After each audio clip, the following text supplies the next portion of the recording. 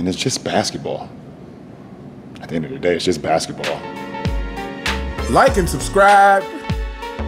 Like and subscribe. Like and subscribe on the way in the door, my people. I hope you all are having a truly fantastic day today. So it's about time we get to these super thanks from last week.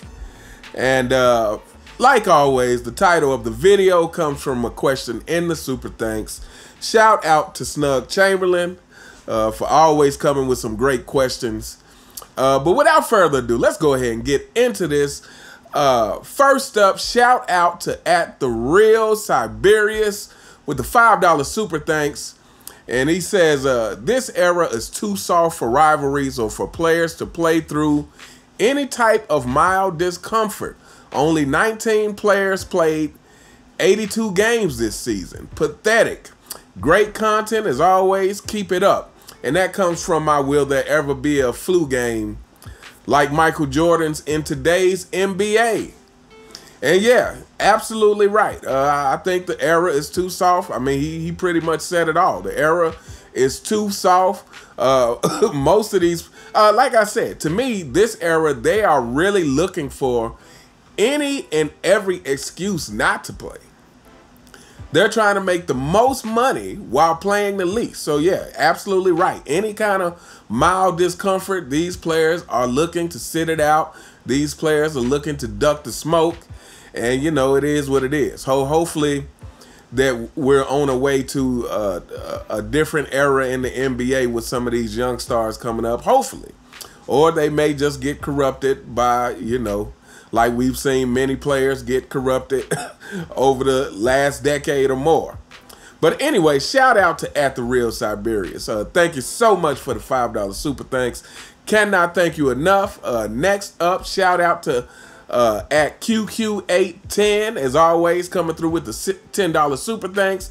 And he simply says thanks, and that's coming from the Baron Davis. Completely destroys JJ Redick for disrespecting players of past eras video. Again, shout out to QQ810. Thank you so much for your continued support from week to week. I greatly, truly appreciate it.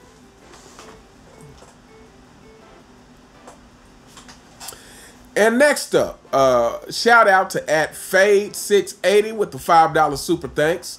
It's coming from the same video about Baron Davis destroying JJ Redick for his ridiculous takes on players of past eras.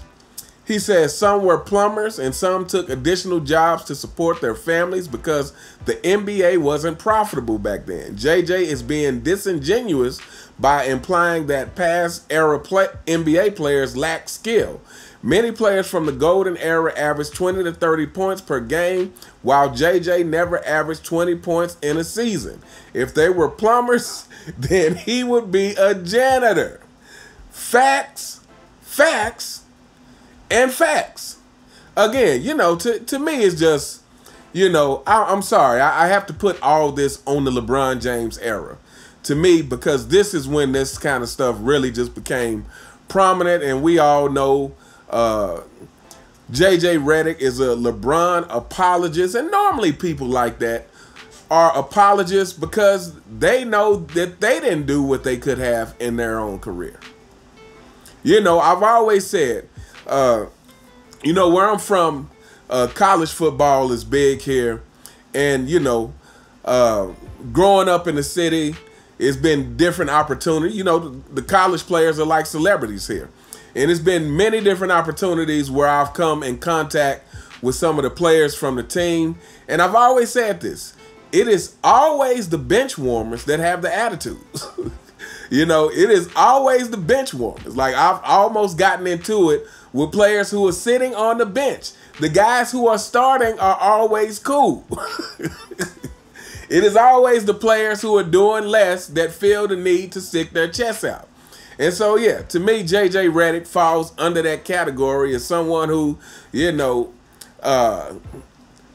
didn't reach nowhere near the level of the players he's trying to tear down of the past. And again, you know, just being honest, you know, first of all, anything And it doesn't matter what it is. Again, any job that you can think of that has a beginning, which everything starts somewhere, it is natural that over the years things are going to be added to it.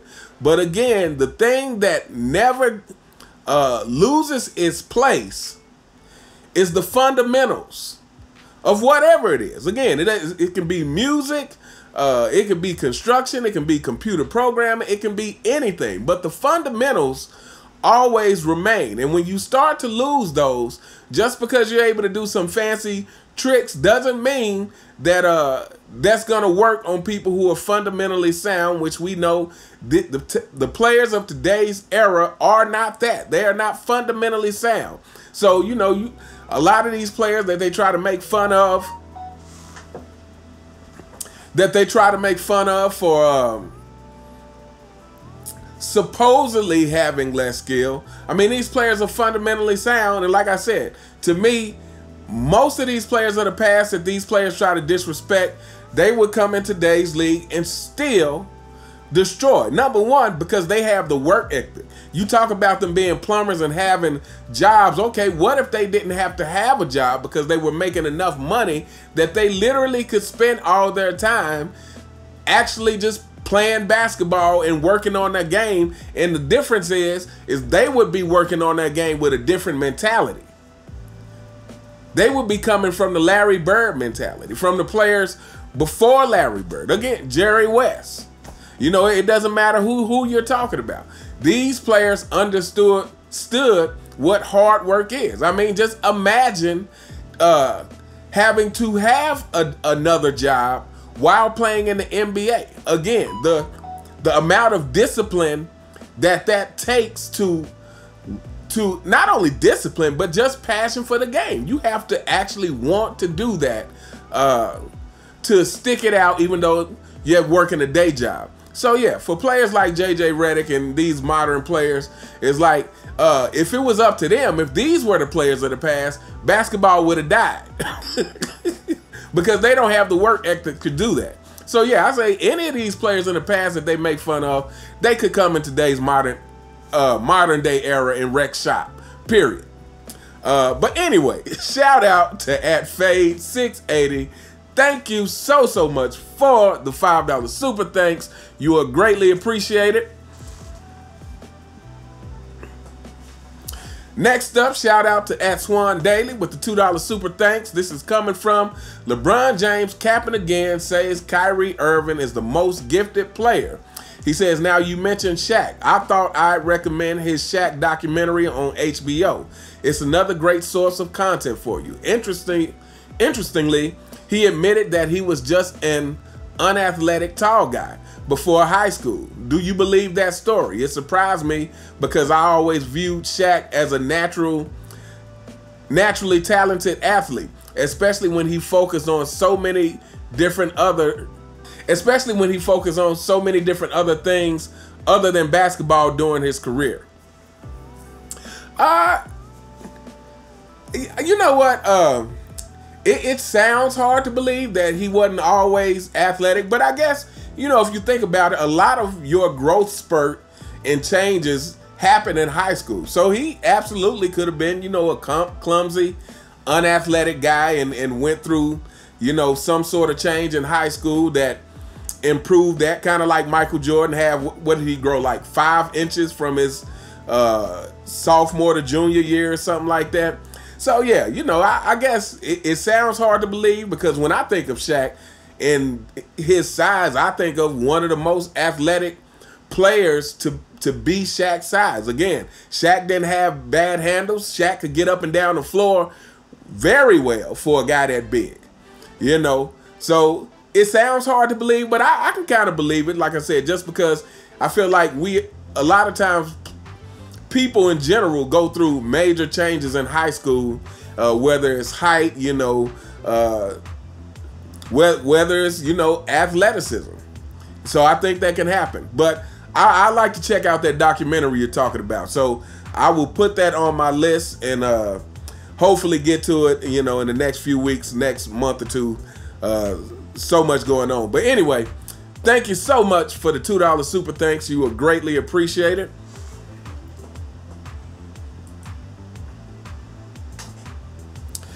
Next up, shout out to @WizManBallin8498 with the $5 super thanks.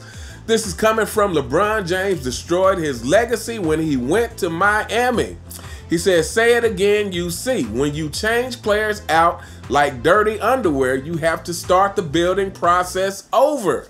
That proves LeBron James always wanted the easy route, not climbing the mountain. Whoever fails to see this are born cheaters in life. Shout out to @WizManBallin8498. Yeah. You know, and yeah, I agree. I absolutely agree. It's like the more you research LeBron, is, you know, you really start to see that he only wants to take shortcuts. Like he actually has no interest at all in building something. And the ironic thing is he wants people to recognize his greatness. Well, again, legacies are built. You know, well, let's put it this way. I guess it depends on what you build your legacy out of.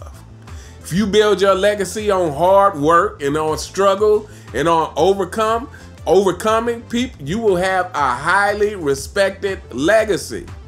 But when you build your legacy out of paper mache, out of popsicle sticks, you know, out of taking as many shortcuts as possible, well, don't expect the respect of a Michael Jordan, of a Larry Bird, of a Magic Johnson, of a Kareem, of a Russell, of really any other player that you can name. Because again, like I've said, LeBron James is the most inconsistent superstar that we've ever had. And like I said, the more you dig into LeBron James, it really becomes apparent that he has no interest in building. I mean, again, he left Spoelstra after winning 2 championships. Yet you want to complain about the players you haven't had. You want to complain about the coaches you haven't had. But in reality, you have had great players and great coaches, and you still leave. Meaning, you are only interested in what can win you a championship this year. And to do that, that means you do have to stack the deck. Because, newsflash, fanboys, your king is just he's not nowhere near as great as they have made him out to be. Let's just go ahead and say this. LeBron James is not anywhere as near as great as they have made him out to be. He's not as great of a basketball player himself, and he's not a great leader. And this IQ that they keep on talking about is highly overhyped. Matter of fact, I'm going to go ahead and say this. LeBron James just does not seem like he has a high IQ at all if you listen to him talk. I'm sorry, fanboys. This is who you chose to support, you know. But anyway, shout out to @WizManBallin8498. Thanks so much for the $5 super thanks. Next up, shout out to @QQ810 again with the $10 super thanks. And this is coming from the LeBron James destroyed his legacy when he went to Miami video. And all he says is thanks. And again, you are greatly appreciated for your continued support of the channel, and greatly appreciated that you continue supporting from week to week. Like I said, I truly cannot thank you enough.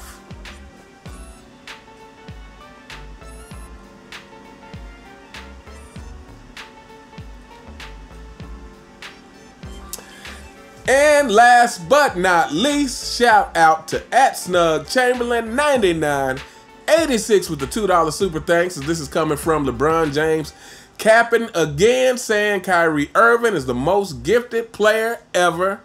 And he says, thanks, amazing job as always. Keep the facts coming. I've got 3 points I'd like to ask you about and get your opinion about.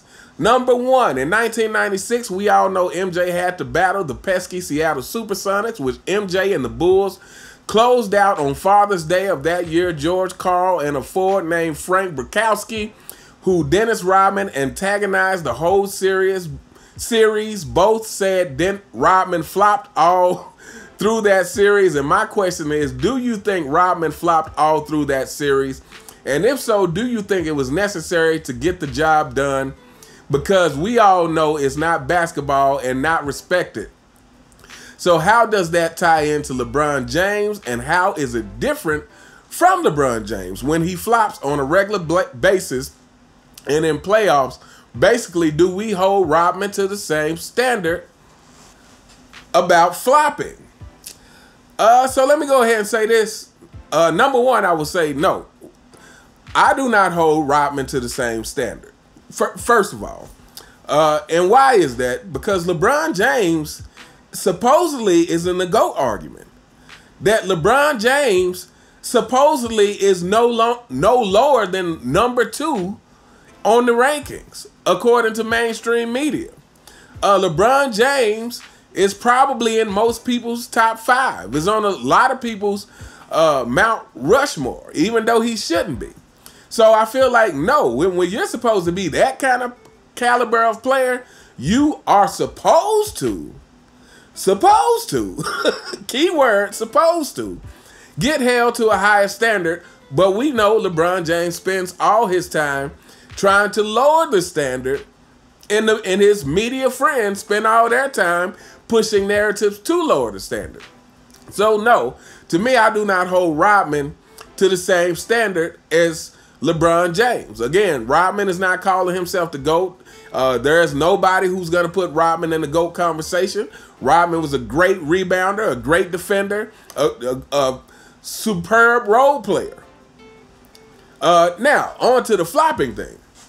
Now, people can correct me if I'm wrong, but, you know, when I think of LeBron James flopping, I think of not getting touched and making it seem as if you got touched. Not just got touched, making it seem as if someone took a bat on the court and hit you so hard that you flew 20 feet across the floor. When I think of LeBron James, that's what I think about his flopping. Now, Rodman, I don't know if I've seen a clip of Rodman not actually getting contact. I think Rodman seriously exaggerated a lot of his fouls, but I haven't seen a clip of Rodman actually not getting touched and trying to draw a foul. You know, to me, there was always contact. Now, how much contact? Again, I think we all know Rodman sold those fouls in dramatic fashion. But again, to me, there's a difference between selling a foul and trying to convince the refs you got fouled when you absolutely didn't, when you didn't even get touched. So yeah, I think both of those things. I don't think they flop on the same level, so to speak. What I would classify Rodman as someone who sells the foul. Like I said, he might do it in dramatic fashion, but LeBron James is literally not getting touched and flopping. To me, that's a different thing. And again, for someone who's supposed to be in the GOAT conversation, no, to me, that alone not only kills the GOAT conversation, but for me, flopping knocks you out of the top 5 immediately. When you're trying to convince the refs you were fouled when you didn't get touched, I mean, I think so low of you for that move. I just think it's like it's unbecoming of a so-called competitor, you know. But anyway, let's get to the next question. Said number 2, obviously MJ had a sick dunk and layup package that's untouchable, unmatched, not even Kyrie Irving's layup package, and he has got some nice. My question is, do you think MJ and Vince Carter hold the title of dunking over or on straight 7-footers? Vince Carter actually jumped clean over a 7-footer in the Olympics. Vince Carter philosophy most of the time was get in the air and figure the rest out later. That's why I think his dunks and oops were so special. Just was basically poetry in motion, gliding through the air. Who do you think looks the best and is the best at dunking over 7-footers? Wow. Good question. Now, I'm probably going to have a controversial take on this, because a lot of people really love Vince Carter, and a lot of people give Vince Carter a whole lot of problems. And I love Vince Carter. Don't get me wrong. I love Vince Carter. I think he is a more explosive dunker than Michael Jordan.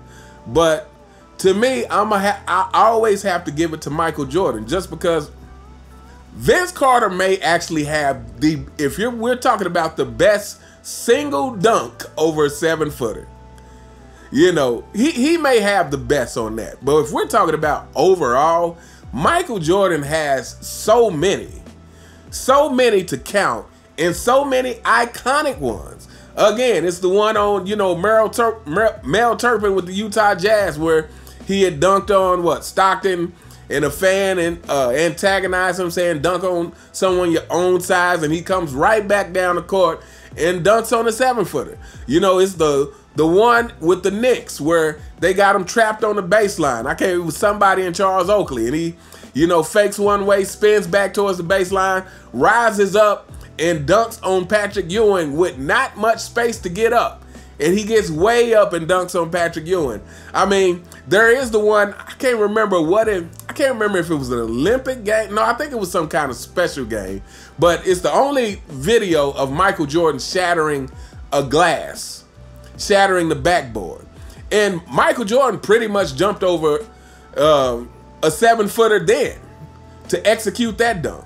So, you know, I think overall, I have to give it to Michael Jordan, just for the sheer volume of dunks and posterizations that he has. I don't think Vince Carter could compare. But if I was going to give one single dunk, I would have to give that one to Vince Carter. Like I said, I think Vince Carter is an explosive dunker. Michael Jordan was more finesse.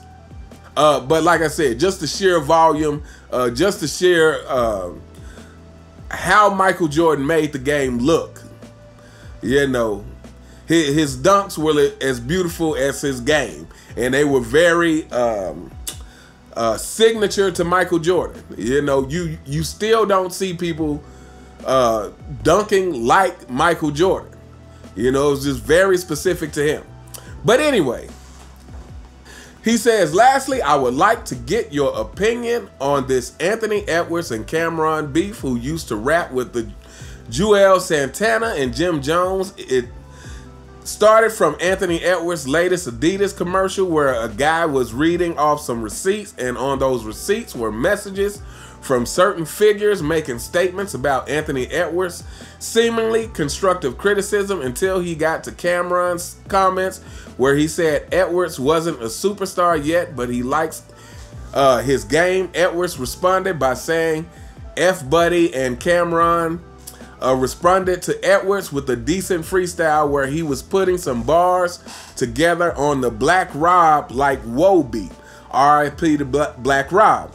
This is not looking like something Jordan or Kobe would do. So do you think this comparison is effectively over and been over? Frankly, what do you think of this situation, if you heard anything about it? And do you think Anthony Edwards should just focus on his game and getting better, making his teammates better, instead of potential feud with a rapper? What do you think? Actually, no, I hadn't heard of the whole beef between Anthony Edwards and Cameron. I'm a fan of Cameron. I was a fan of the whole group back in the day. I can't even remember what was the name of the group that they called it. But anyway, yeah, you know, I think the comparison for Anthony Edwards and Jordan and Kobe, that they've really been over. And so let me be fair to Anthony Edwards. He has never compared himself to Jordan or Kobe. So let's get that out there. You know, this is all media driven. And, you know, my responses are based on what the media was saying about this guy. You know, I was hopeful just because, you know, some of the interviews I've said, or post interviews, he seemed to say the right thing. But I've also seen him say the wrong thing as well. But here's the thing. When you're talking about Michael Jordan and Kobe, again, this is why the question is how much can you develop a certain amount of competitiveness? And I really think a lot of it is cultivated during the years that you're growing up, you know, during the grade school years. I think a lot, and part of it is just your personality. But outside of that, Anthony Edwards is 22. How he performed against the Mavericks, you would never see that from MJ. Like, again, MJ is on 10 all the time. Like, Kobe is on 10 all the time. Now, Kobe came in from high school, and he came into a situation where he had to earn his place, so his trajectory in his career was different than Mike's. But Michael Jordan, he's just a player that's on 10 all the time. And, you know, these players who are getting into beefs, whether it's with, what am I trying to say? Whether it's with people from the crowd or, you know, or rappers or whoever it is, the thing about Michael Jordan and Kobe is they were going to make you pay on the court. Every time they're going to make you pay on the court.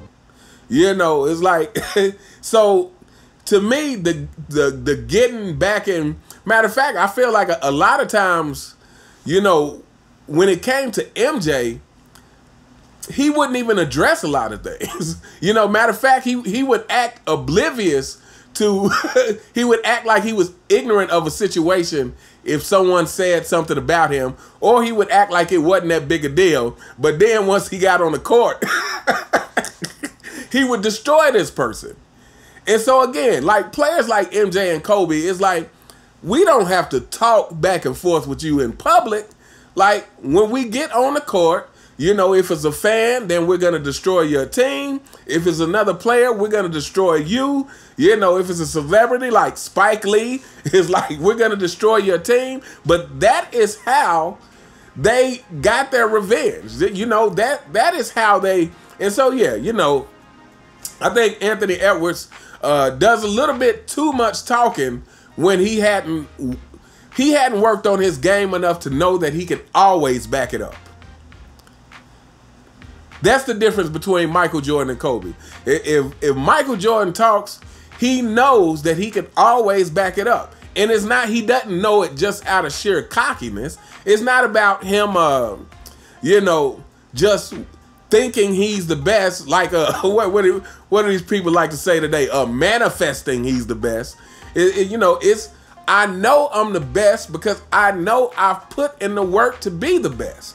I know that in practice, I play like it's the finals every day.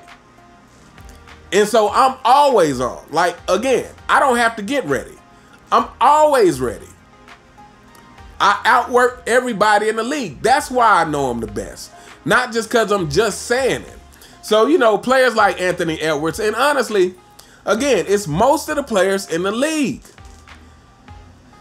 This is the culture of today's basketball that we live in. It is most of the players in the league that they have this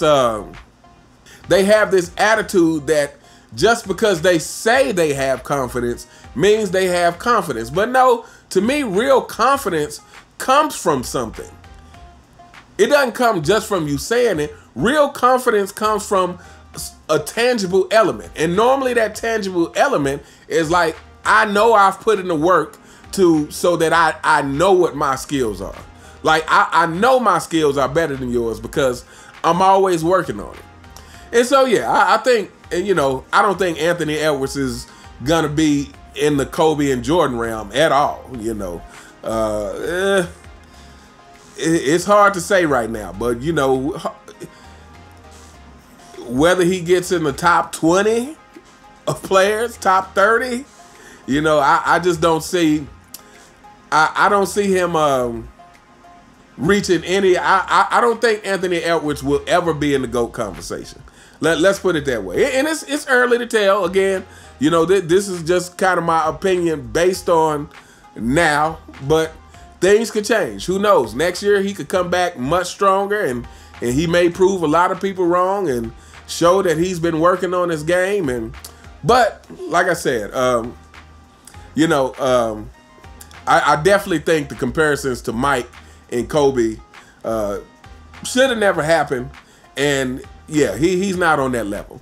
But anyway, Shout out to @SnugChamberlain9986. Thank you so much for the $2 super thanks. Thank you so much for the continued support. Thank each and every one of you who continue to support this channel.